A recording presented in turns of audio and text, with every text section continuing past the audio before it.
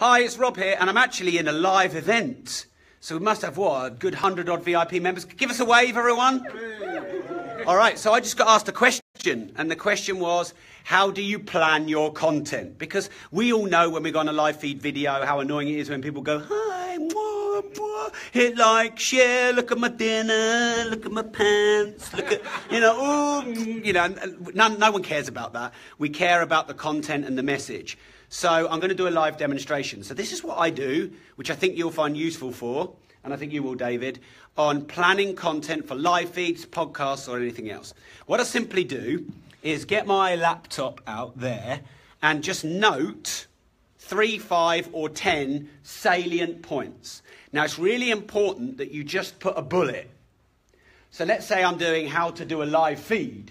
I'll just put, intriguing title, start, pattern interrupt at the start, content, call to action, finish, about 5 minutes. I'll just list it out.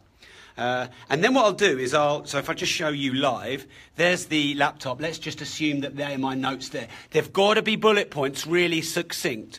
And then I'll place the tripod on the laptop. Now, I know you can't see if you're doing the live there. And I'll do my live feed as is, but just there is the content. And so because my camera is there and the content is just there, you can't actually see that I'm looking away. And so I look like I'm rolling this content out, but it's there as a prompt. Now, sometimes I might even say I've made a few notes, so people will know I'm not just going to ramble. There's nothing wrong with that. But what you don't want to do is read, read because obviously you can see my receding hairline, which is not very good. And bang, and what it does is it keeps you on point so that you don't ramble. Because if you don't prepare content, you will just ramble and people won't be interested. If you script content, it's not natural, so you look like you're natural. What you can also do is, in the next 3 minutes, I'm going to teach you 1, 2, 3, 4, 5, 6. You can read them out. Hi, you're live. Hi.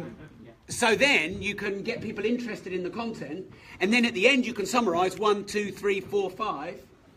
And then if you've got any calls to action, like join my webinar or join my Facebook page or whatever, then you can do that at the end and you can have that written down. Because the amount of times I've done content, and the most important bit, like the call to action, I've forgotten. Are you live in me live? This is weird. This is a triple matrix. So yeah, hopefully you found that useful, David. Can we get a massive round of applause?